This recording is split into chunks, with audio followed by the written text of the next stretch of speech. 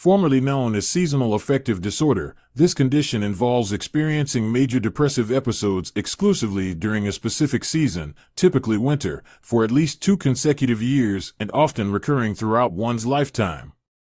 Atypical symptoms are frequently observed in individuals affected by this disorder. Treatment for seasonal affective disorder involves applying standard therapies used for major depressive disorder, along with the addition of light therapy to alleviate symptoms.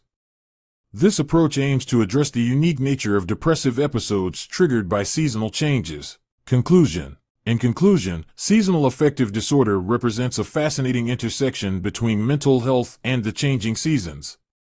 The recognition of this condition's distinct features, such as its prevalence in winter and atypical symptomatology, underscores the importance of tailored approaches in diagnosis and treatment. As we navigate the complexities of addressing SAD, integrating light therapy into standard treatments for major depressive disorder emerges as a promising strategy. By enhancing our understanding of SAD, we empower individuals, healthcare providers, and researchers to better comprehend the nuanced dynamics of mental health, ultimately paving the way for more effective interventions and support systems.